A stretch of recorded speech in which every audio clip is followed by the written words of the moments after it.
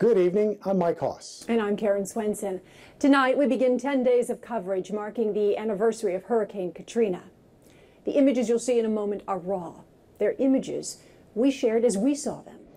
WWL-TV stayed on the air the entire time, providing continuous coverage of the storm from its approach to its aftermath. Over the next week, we will talk about the progress made, but tonight we start at the beginning.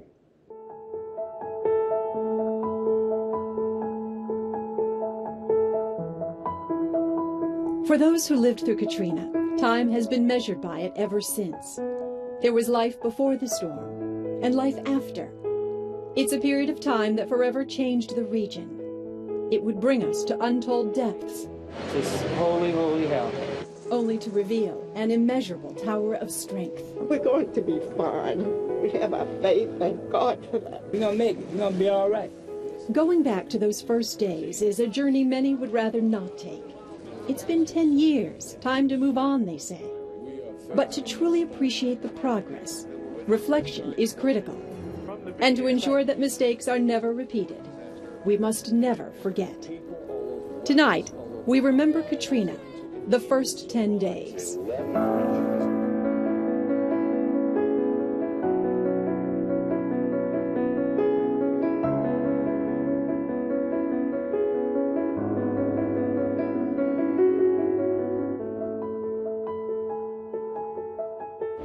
A monster Category 3 storm and possibly taking aim at southeast Louisiana. Hurricane Katrina continues to move west in the Gulf of Mexico. It's Saturday, August 27th. Katrina had just taken a surprise 150-mile turn to the west.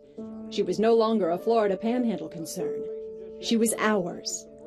Only many either didn't know or didn't appreciate the gravity of the ship.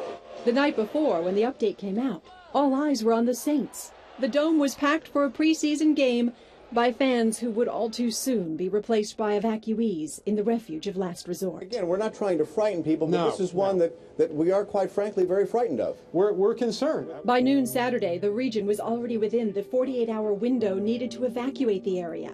We recommend everyone in St. Bernard Parish, if they're going to evacuate now. The message was the same everywhere. Louisianians were well familiar with the drill.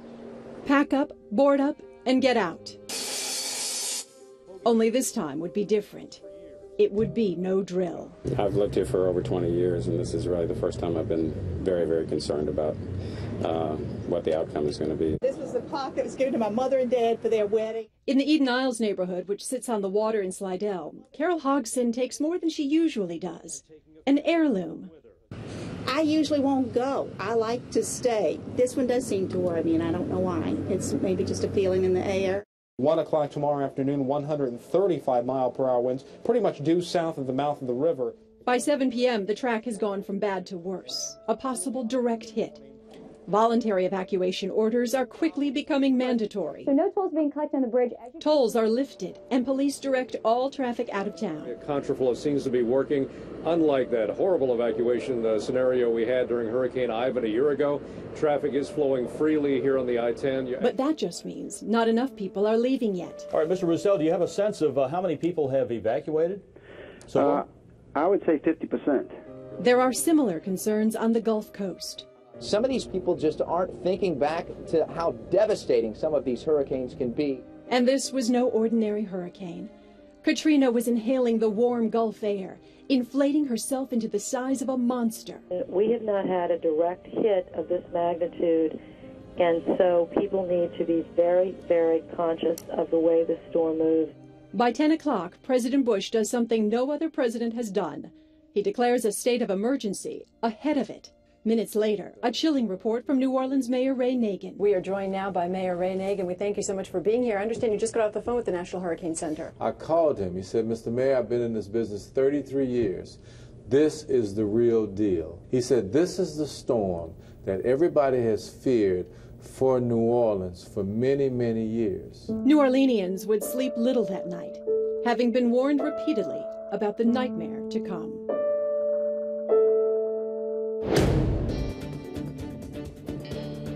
Sunday, August 28th. Just after midnight, Chief Meteorologist Carl Arredondo measures Katrina's growing strength. Here's the winds we're looking at, 7 o'clock in the morning. very strong, intense hurricane force winds. The latest models predict landfall in about 31 hours. In the dead of night, the biggest evacuation in the nation's history is underway. And so if you're out there watching and you are making preparations to leave, you know, it's been a long day. It's going to be a long night. Prepare yourself. The left lane, again, is starting to back up. It looks like a lot of people heeded the mayor's advice. A lot, but not enough, given what's coming. 145 miles an hour, that's what Andrew was when it hit South Florida. Absolutely, and you know, we anticipate that wherever this goes, it can cause that kind of damage. It's now 2 a.m. The latest update confirms a monster. Fill-in meteorologist Bill Capo's face delivers the news before his lips do. What can you tell us about the latest of Katrina, Bill? Well, it's not good news. More bad news keeps coming in. The storm is a confirmed Category 4. However, we're stressing that anybody that can leave, please do so now while the traffic is light. From dawn until dusk, the story is the exodus. Getting out is no longer an option. It's mandatory. Well, it's pretty desperate now. You know, the storm's kind of snuck up on everybody, and we really weren't expecting this. Small towns morph into ghost towns as a flood of evacuees spills onto the interstates. We kind of expected New Orleans to get hit soon, but by the mayor doing the mandatory evacuation. As day fades into night, hope of evading the storm does too. The time to evacuate has passed. It's now time to brace for Katrina. So either way, we're going to have an impact, just a matter of how direct will it be. It's 9 p.m. and landfall is about 10 hours away. The first bands have reached the city. The wind and rain are picking up. A curfew is now in place in Harrison County, 9 o'clock. They don't want anybody to go anywhere. Meanwhile, in New Orleans, the only place to go for those with no place else to go is the Superdome. I'm here for 3 hours. Are you serious? 3 hours? 3 hours, and we're soaking wet. What do you think about this? It's horrible. Behind the scenes at WWL, the staff splits, enacting our hurricane coverage plan. Half stay in the city and half move to Baton Rouge to report out of LSU's Manship School of Mass Communications when it becomes too unsafe to do so from the city. Eric Paulson, Sally Ann Roberts, and Bill Capo will soon take over. We never thought we would see, not in our lifetime, but it is something that appears to, we seem to still be in the crosshairs. 13 minutes later, the 10 p.m. track reveals Katrina is now a Category 5. The strongest buildings are thought to be able to withstand a 3. In Kenner, people huddle in the hallways of Bonneville High School. It's been hard. It's been hard, and if it does come, what's going to happen? We may not even have nothing to go back to. We don't know what's going to happen, but like I said, we've got a lot to be thankful for. The good Lord takes care of us. Tan Trong has just returned from area shelters. There is little left to do but hope. But tonight, I think, as we're waiting for this storm, people are really praying, and you know, they're relying on their faith tonight to carry them through. Little did they know how that faith would be tested. It's 11 p.m. The storm has become strong enough that it's no longer safe to report from the station. Along with city leaders, we retreat to the Hyatt for safety, which hours later will look like this.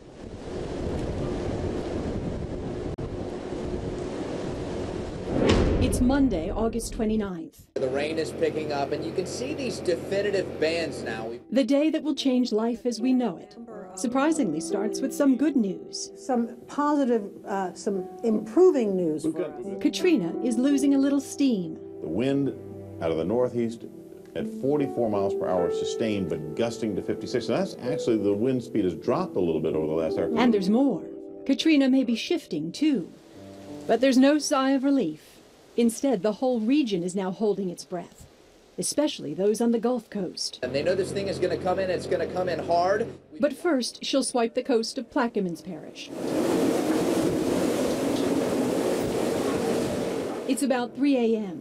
Shrimper Kent Frelick videotapes Katrina's arrival from his boat. The wind's blowing here, it's blowing the tin and metal around on that roof like it's just paper. The wind blows at 125 miles an hour before becoming eerily calm. It's in the eye of the storm. A fellow shrimper comes into focus.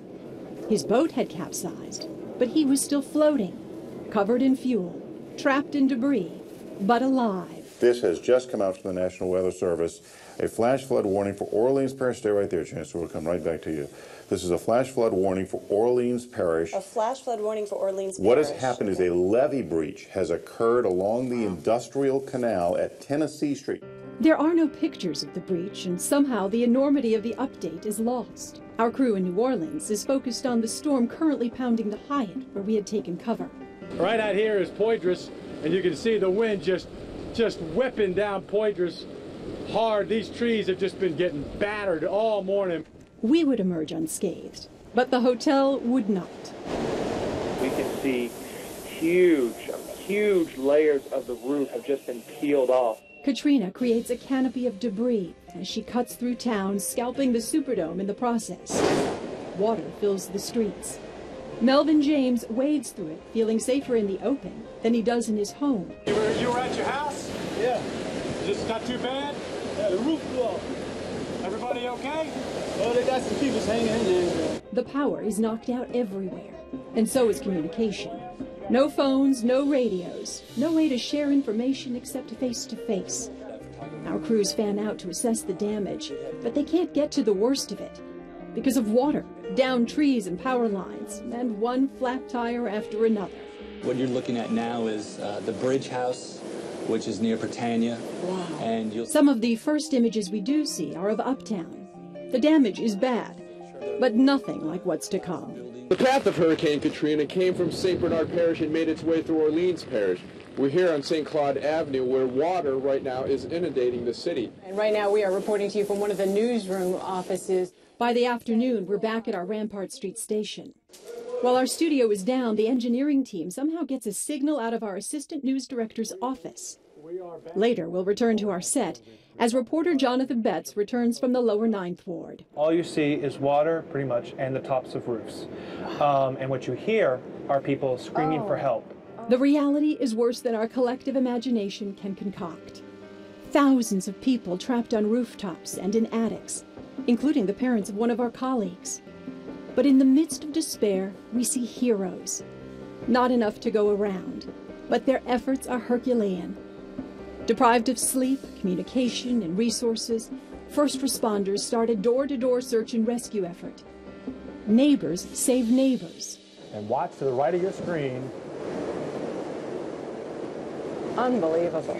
Our colleague Chris Merrifield was shooting video of rising water when he wound up racing through it instead to help a trapped driver. Anybody else that you know of? On the West Bank, there is damage but little flooding. From my standpoint, and our company's standpoint, again, the worst storm damage we've ever seen. 1.7 million people are without power across the region. Across the lake, we learn Slidell is underwater. The storm surge had chased this woman out of her house with only her cat in tow. It started coming up really fast, and I almost didn't get out the door. I would have had to try to get in the attic. Didn't have a ladder, so I said I'll walk it out. She is among the lucky. On the South Shore, far more lives hang in the balance. Send a boat! A boat! Rescuers cry that help is on the way, but so very many people need it. The images are chilling. A hand in a window. 2 men in an attic. The survivors' needs are as staggering as their endurance. We got up this morning and we just went and rained, and all of a sudden the water just started rising. As day dissolves into night, a couple shares their escape. Her words and his expression say it all. We went to the door to check the water, check outside. We went back inside, and in a moment's time, we just said we're going to walk to the door. The water was rising. With no way to reach authorities, they come to us. An exhausted, dejected Mayor Nagin arrives at 10 p.m. You know, my heart is heavy tonight. I don't have any good news to really share. Instead, he provides perspective. As dire a situation as we had been reporting all day, we had no idea the scope. Our crews couldn't physically get to the hardest hit areas. New Orleans is in a state of devastation. We probably have 80% of our city underwater. With some sections of our city, the water is as deep as 20 feet. He runs down a list from hell. Bodies are floating in the water, he says. People are trapped on roofs. Gas lines are erupting, fires are breaking, the airports are flooded, the twin spans are gone. And somewhere in the litany, we have a serious levee break at the 17th Street Canal. The enormity of the levee breaches is almost too great to comprehend, but won't be for long. The city that is under siege will soon be underwater.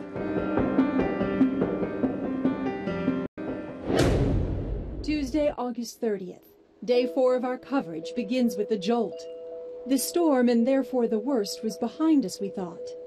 We were wrong. We have a very difficult situation in the city of New Orleans because 2 drainage canal levees were breached, and water is pouring into the city. A colleague reports the roads that were dry yesterday are flooded today. The water is coming, he warns. Our staff heads to higher ground, much higher. We caravan to the West Bank and set up shop in our transmitter in Gretna. Around 7:30 or so, we got the word that we had better get out of the French Quarter area, our studios in the French Quarter, or we could be trapped by this water. Yeah, I think when many people went to bed last night in this area, where there wasn't water, and to wake up to water and to wake up to rising water, it was certainly disconcerting. The first aerials revealed the scope of the damage. Oh my gosh. It's hard to believe that we're witnessing this kind of thing. Colleagues who've spent decades covering storms convey their shock in unfiltered words. It's been more than 24 hours, and people are still trapped in homes and stranded in streets. They are hot, hungry, and some are growing desperate. A lot of people taking a lot of things, and it's not just food and water and supplies, but it's electronics, it's whatever they can get. As you can see inside this, I think this is a Walgreens on St. Charles, in fact. Similar scenes unfold downtown. With no jail and no way to get them there, police issue warnings to looters, often at gunpoint. Under a growing threat of rising water, martial law is enacted in much of the region. And if you're able to see this, just as I said before, haul ass and get out of town, because it's going to get a lot of work before it gets better. FEMA establishes a staging area in a Metairie parking lot. There are search and rescue teams, cadaver dogs, and military meals, but not nearly enough of anything. Sheriff Harley making a plea to anybody out there with boats. They are desperately needed. Black Hawk helicopters fly overhead, but they're involved in rescue missions. The focus is on the living, not the levee breaches. That afternoon, we see the 17th Street Canal for the first time. The breach is 400 feet wide, longer than a football field. Tan Trung has just seen it. This happened somewhere around 10 o'clock yesterday morning, but the word, because of the lack of communication, nobody could really get that word to anybody else. So the task to repair the breach is colossal. Since 2 p.m., a single helicopter has been dropping sandbags, 2 at a time. So that helicopter has to go and refuel, and what you're getting now is just a one helicopter mission. The helicopter logs a lot of miles, but gets nowhere. Neighbors in Lakeview begin to fend for themselves and others. Look how tired that dog is. Yeah, that dog cannot we don't know how long move. The images are hard to swallow. The levee breach, in one unending gulp, has drowned entire neighborhoods and an untold number of souls. And the situation for firefighters now is they don't know who is missing, who is evacuated, and what these people are telling me, they're tying corpses to the poles. At the I-10-610 split, one of the busiest forks in the interstate is now a bowl and a boat launch. From here, rescuers go out and survivors return. It was hell, man.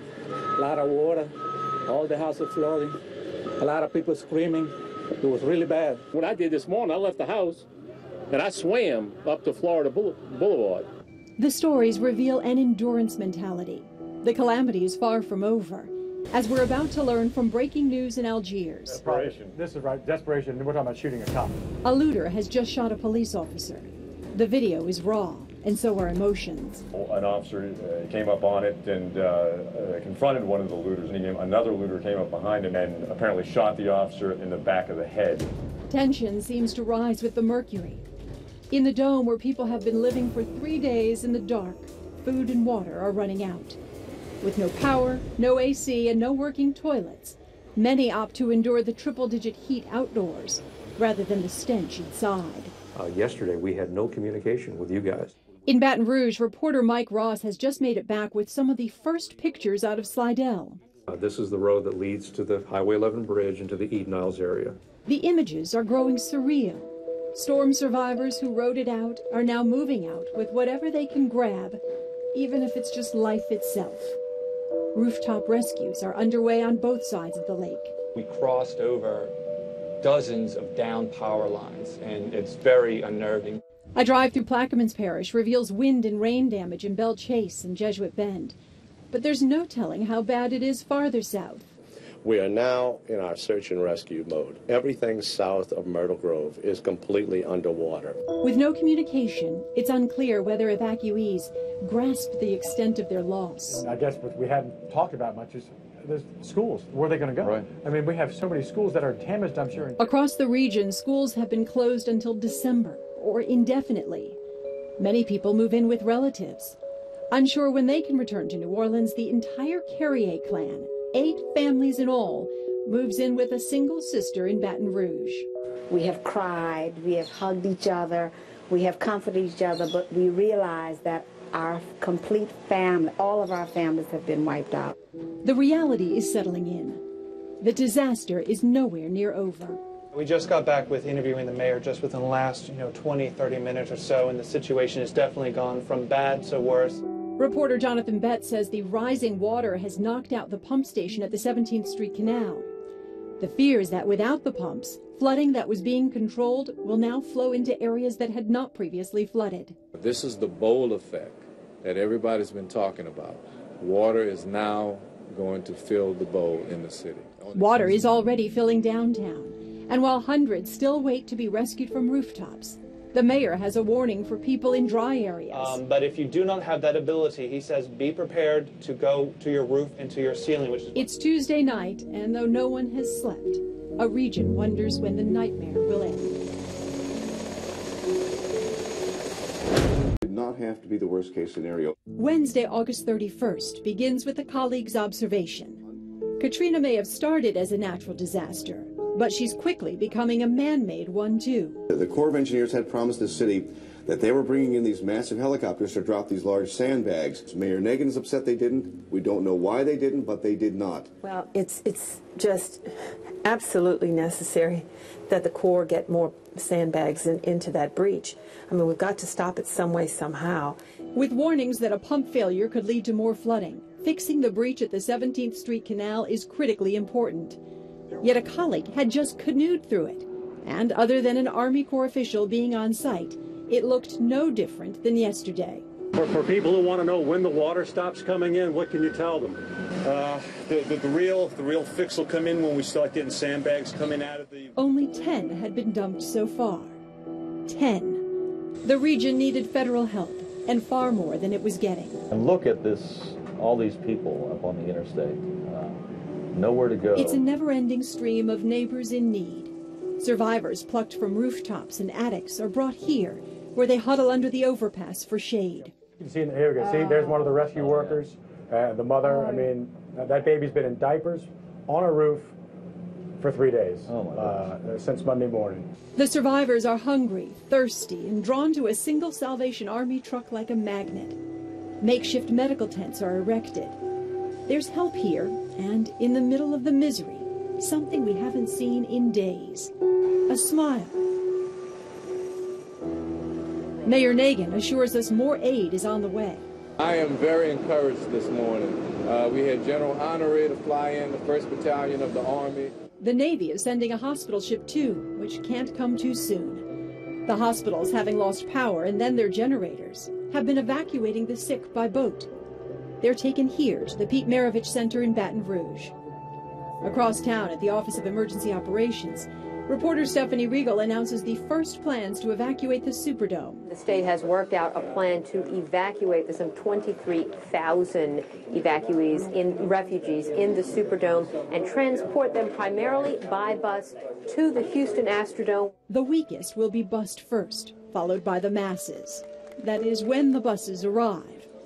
In the meantime, some welcome news about the threat of a second round of flooding that terrified the city the night before. Now we just heard from the state official who said that he thought that, to the best of his knowledge, the waters were actually receding. The city is not flooding again. Good news, obviously, but no one is celebrating. What does that writing say there? And 5? Save 5 of us. Save 5 of us, wow. Wow. After 2 days and 2 nights, people are still trapped in the initial flood. And though they wave white flags, there's no surrender. None. People were on a rooftop. They were stuck in the attics. Photographer Willie Wilson has just returned from interviewing survivors from St. Bernard Parish. Dramatic, it's traumatic, it's I don't know how to explain it. We're all right, me and Ronnie's all right. By the grace of God, I got a story to tell my grandson when I see him. I love you. Thank you so much. I love you too. I love you. Thank you. It's been a nightmare. Just holy, holy hell. I don't wish that on anybody. They say hurricane, you got to go. We have some brand new video from the Gulf Coast, from the Gulfport area. The first pictures of the Mississippi coast reveal almost nothing is left. No homes, no buildings, no street signs. No way to even identify what was. It's all just gone. What you're looking at there is the Bay St. Louis Bridge. There's no bridge there. Look carefully. No, we're standing here at the foot of the twin spans, and even, now it's still hard to believe. The twin spans are destroyed too, as is much of Slidell. Here, the storm surge is to blame.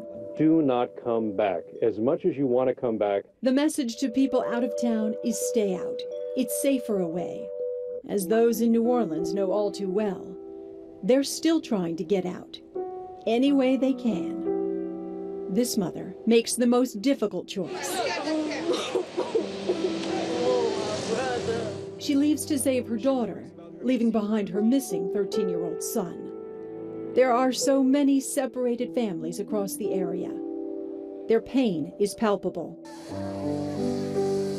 At the convention center, a Darwinian disaster is unfolding, where it appears only the strongest will survive, and even they will bear scars. If my mama died in my house, I'm gonna kill myself.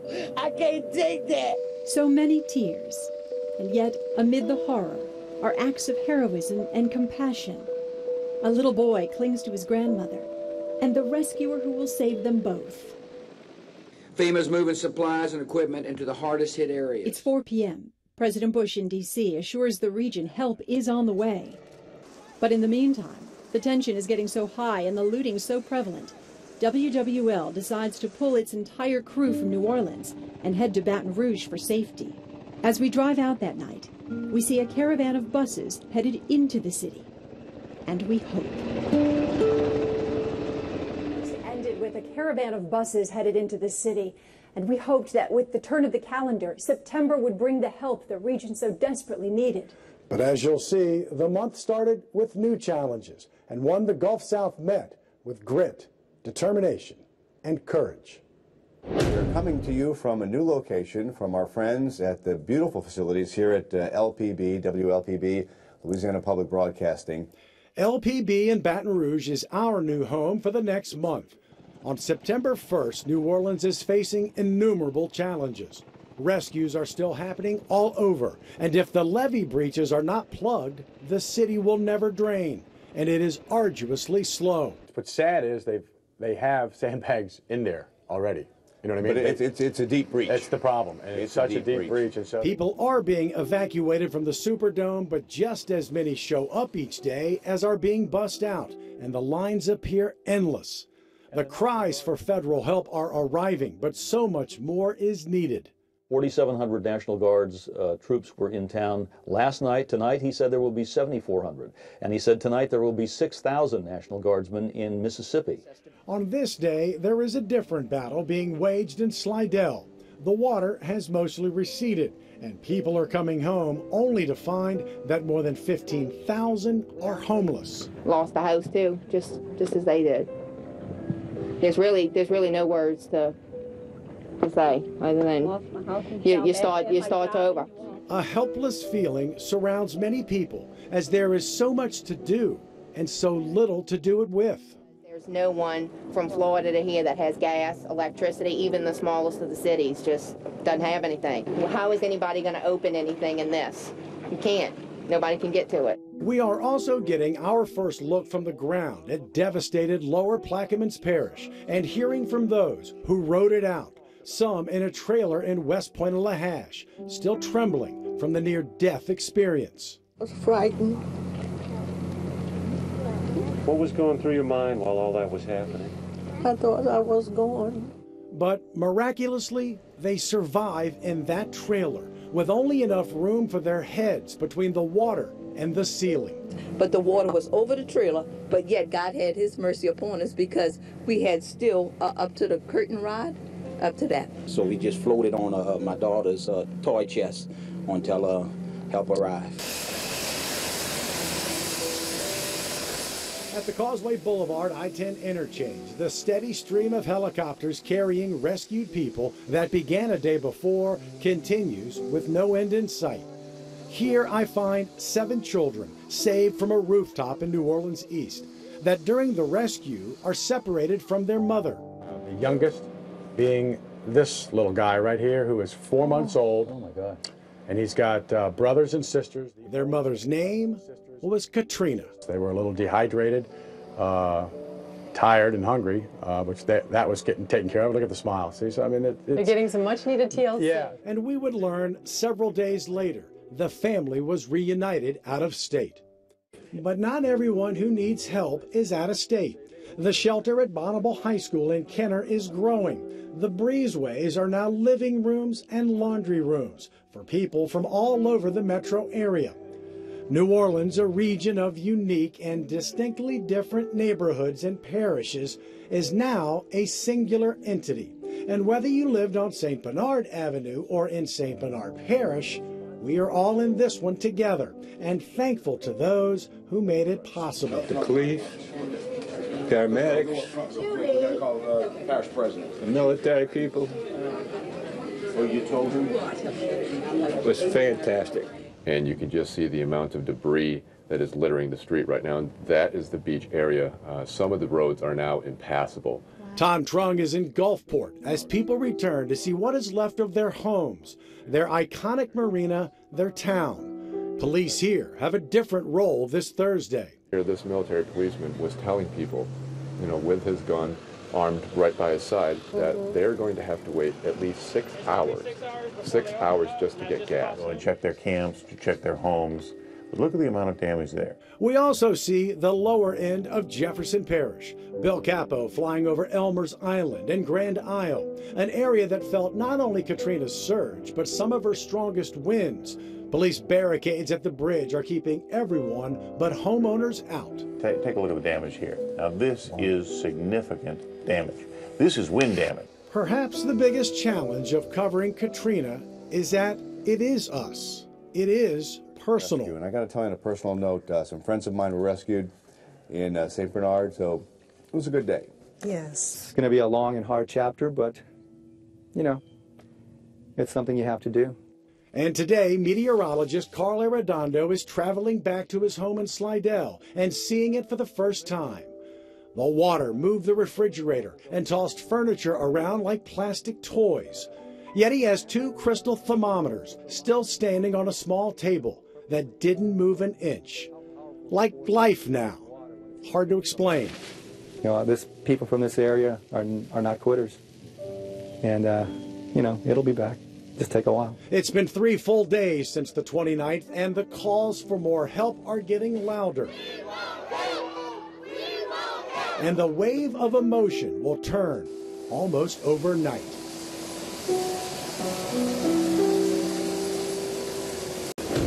Friday, September 2nd begins with some positive news, at least for Jefferson Parish, already in the initial stages of letting people come back and check on their homes. We did get some good news from Dr. Maestri that the hospitals in Jefferson Parish are operational. They have been relinked to Entergy Power. But much of the day is spent talking about the rant the night before from Mayor Nagin on WWL Radio with Garland Robinette.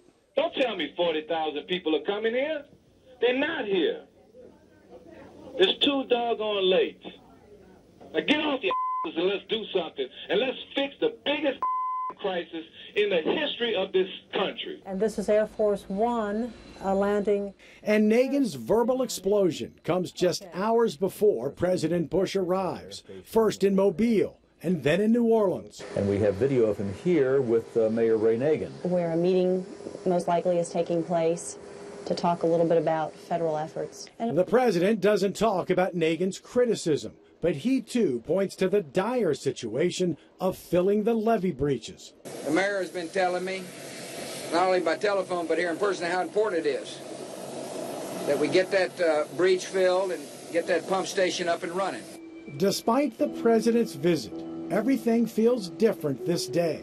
Desperation is becoming anger, and we are hearing it from all corners. I need somebody to get me a cruise boat or some type of boat, a cruise ship, or some kind of ship, so I can put my people in some comfort, so I can help the people. We have people in the police who have lost their families and they have not gotten out of this fight. I didn't know where my daughters were at for 2 days and we endured. I'm so tired of this, but it's finally almost over. That's it. I don't talk no more. We're still faced with some of the most incredible, stupid, ignorant regulations by FEMA. They have turned generators away from us.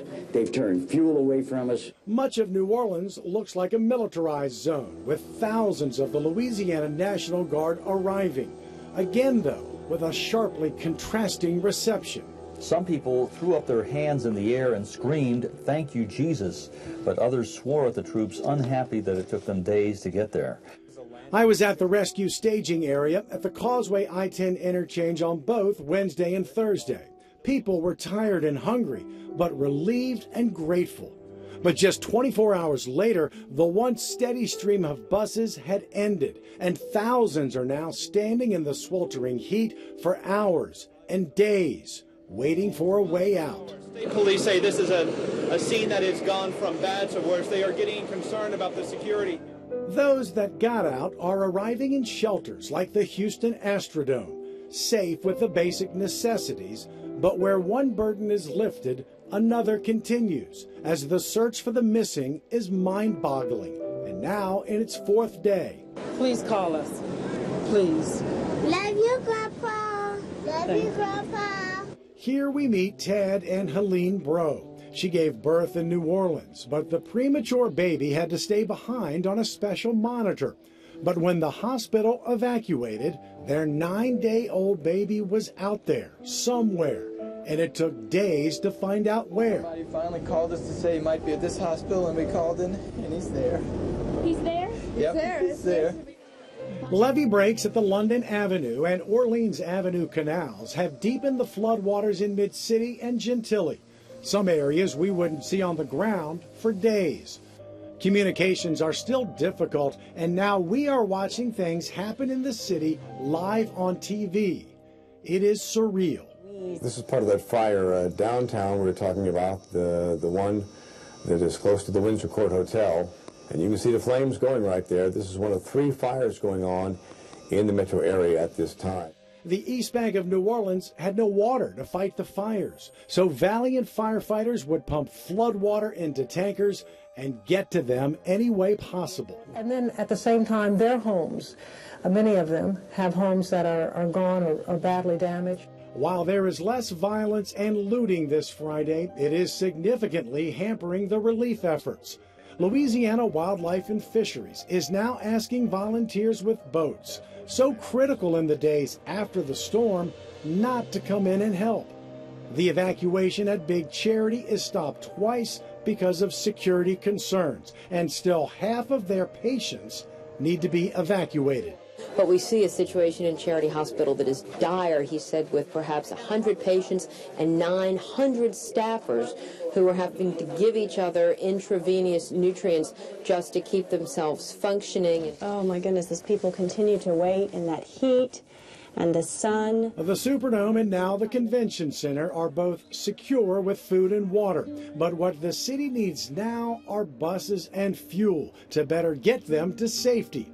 Fuel is a problem outside of New Orleans as well, like these people in St. Charles Parish that survived the storm pretty well, but have no electricity or gas. They told us that they had gas and it was coming, and now, you know, we sat out here and they said it's actually not going to come till tomorrow morning. It is a day of conflicting images as the president speaks at the airport of the federal relief effort here or coming. Outside the fence, a family with all they own in a grocery cart maneuvers down Airline Highway.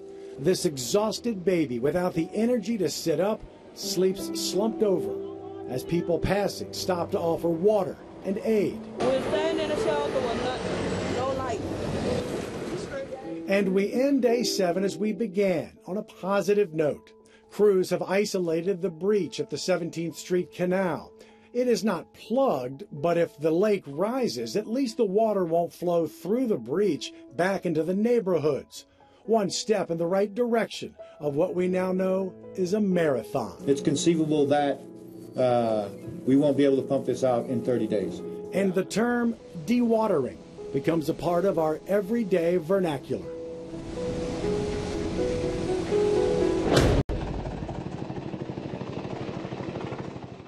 We've seen it from the air, but now we are getting our first look up close at decimated St. Bernard Parish. Driving here from Paris Road and turning onto West Judge Perez, where water and debris still block the route. No, we have people stranded in their homes. We've got people stranded in boats. The water has drained some, but there are still neighborhoods with 10 to 15 feet of water. The destruction is widespread. I don't think one home in this parish was high and dry in this storm. This is the scene at Causeway and I-10, a live picture, and look at this debris. The National Guard rescues are far from over, but the MASH unit staging area underneath the Causeway overpass on Saturday, September 3rd is now empty. Buses and gas. Buses and gas. Buses and gas. These are live pictures of school buses going down in downtown New Orleans, assuming they're going to the convention center. The pleas by local officials for buses and gas are heated, and buses from all points are coming in. But still, thousands sit and wait at the Superdome and Convention Center for a way to get out. Some New Orleans evacuees would end up in Texas, Utah, and Georgia. An emotional City Council President, Oliver Thomas, says busloads of evacuees are being turned away from shelters in Baton Rouge because of the color of their skin and where they live. One of the ladies said, if we were lucky, we would have died. Because they can't even take them in their own state. I think it's over. I think the worst is over, but 5, 6 days of this is enough. It's enough. I'm a grown man, and I've seen a lot of action, and I can't take it no more. That from an EMS driver in Jefferson Parish, as emotions are frayed. This is not a nice place to be right now. We really do look like a primitive country at the present time.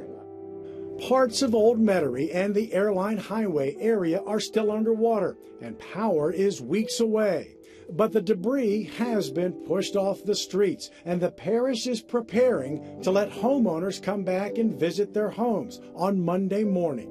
But Sheriff Lee is not in favor of that decision. When these people come back, they're going to hamper our cleanup efforts. They're going to be that many more people we're going to have to be looking at.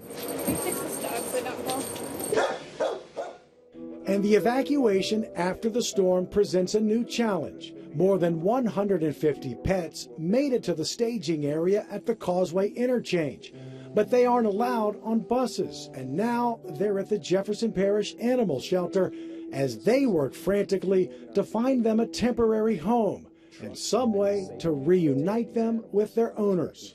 By now, we are getting updates from local, state, and federal officials 2 or 3 times a day and learning of the massive battle ahead for the criminal justice system, with new people arrested after the storm added to those who were already in jail before it. And the numbers are staggering, with 7,000 to 8,000 inmates now scattered throughout the region. FEMA's Mike Brown still has the president's support, but it's facing a mountain of criticism for how the agency reacted to the storm.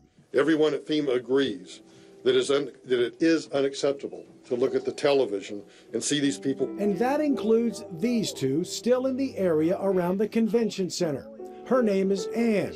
We don't know his, but we are reminded again that amongst the tragedy, there are great moments of compassion. I will not leave here until this woman is on a bus somewhere going. Who is she? Don't know. Got no idea, but I ain't gonna leave her here to die. Hellish, and that's an understatement. It was a big relief off my heart. The buses that finally arrived earlier Saturday would make the life-saving difference later in the day at the Superdome and Convention Center. And the last of the thousands of people remaining at both places are put onto buses. I just have to be patient and just continue praying to God that He'll send all us through out of this. And one of the last to leave is Ann. We'll be okay, okay? I'll get you, I got something to fan you with. I got something. 6 days after the storm made landfall Monday morning, not all, but most people are finally out of harm's way. But as we will learn, each new day brings a new hurdle.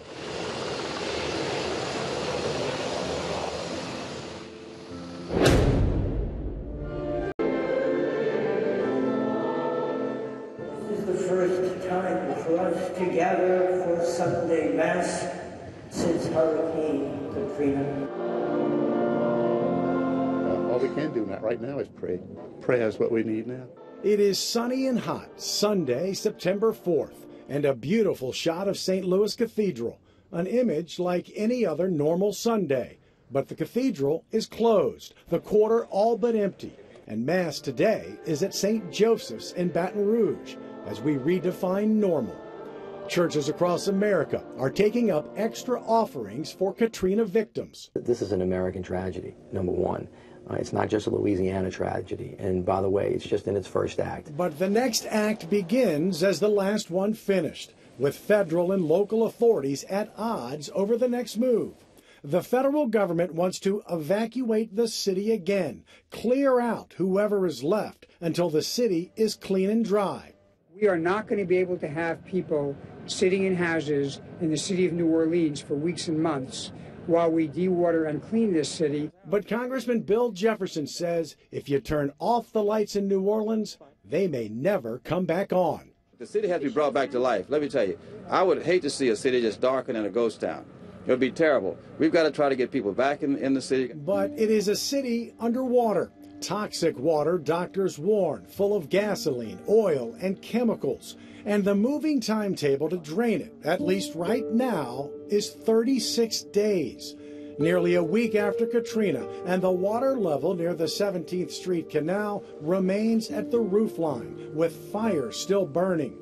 Helicopters are refueling in the air to save time with the sandbagging, but it remains a slow process. There are 2 helicopters making the loop here. They pick up the sandbags here, swing around, drop them off in the breach. From pick up to drop off takes about 90 seconds. The challenge of draining the city feels insurmountable now.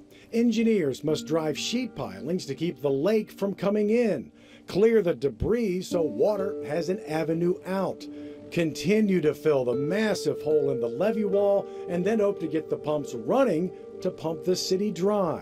A time-consuming, coordinated mission with everything on the line.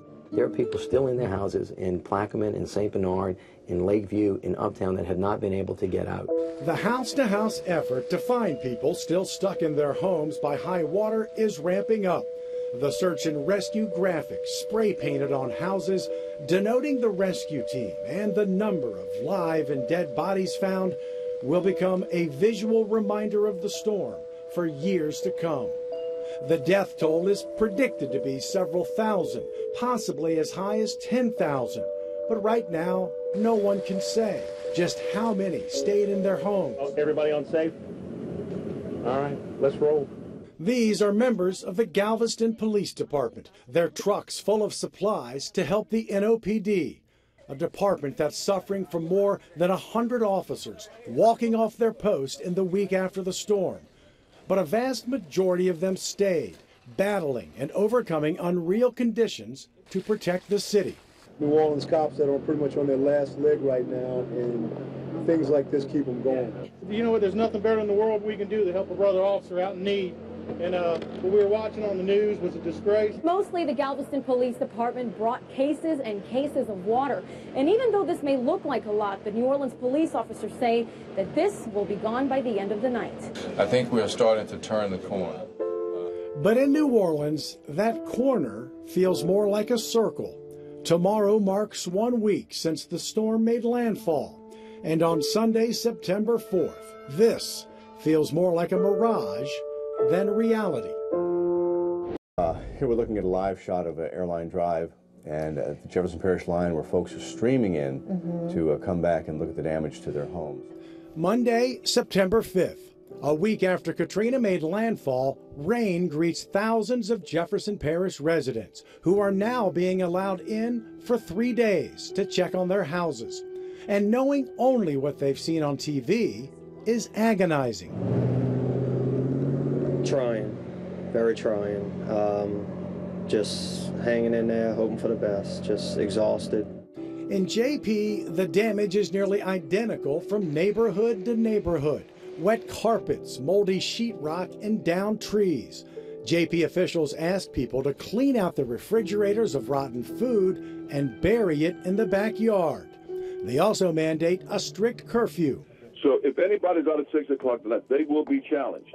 Street signs, power lines, and tree limbs are the challenge on the other side of the levee wall in Orleans, where the water is receding, but at a pace that is almost unrecognizable. I believe we see the president right there. President Bush is making his second trip to the Gulf Coast since the storm, as an entire region now awaits a recovery plan. Already $10.5 billion has been appropriated, but that is just the beginning of what is going to be needed to bring back this area. And some are already questioning whether New Orleans should be brought back or bulldozed. It's clearly worth it to me. I grew up in New Orleans and live there, here in Metairie now, and I think everybody feels that way, and that's certainly the clear, bold commitment of the president. And Armstrong International, where the president lands, is now a city unto itself. Rescued people are being moved using baggage carts inside a MASH unit hospital and a morgue. Just frustrated, absolutely frustrated. Many are sick and injured.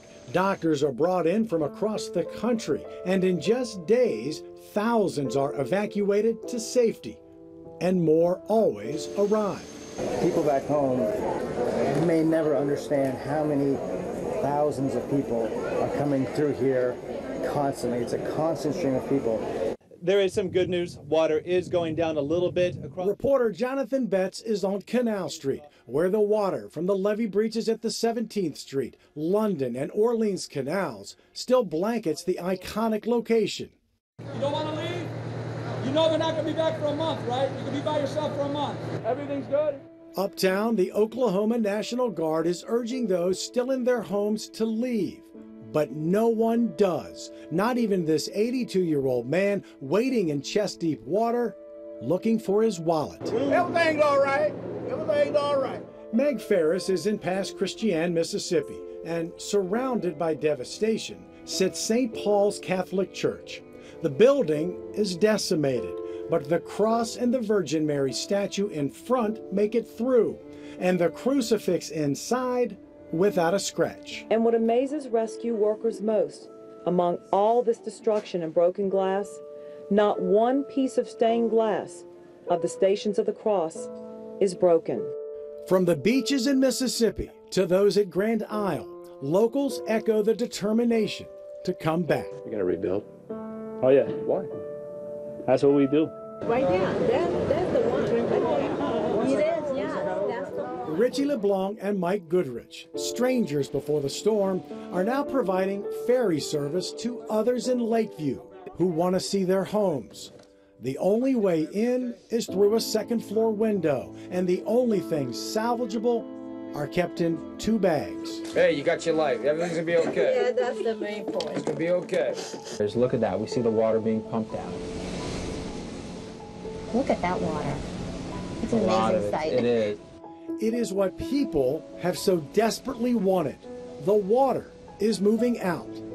It is not the main pump station drawing water out of New Orleans at the 17th Street Canal, but a portable unit draining the closest neighborhood to the wall. This is a great sight for a lot of people. 7 days after Katrina's landfall, it is a small but significant victory, because despite all the obstacles that lie ahead, you gotta start somewhere.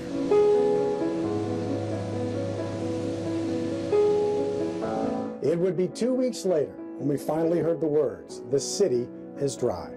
The first 10 days were some of the most trying in Louisiana's history, but that just made the past 10 years that much more awe-inspiring in terms of the rebirth.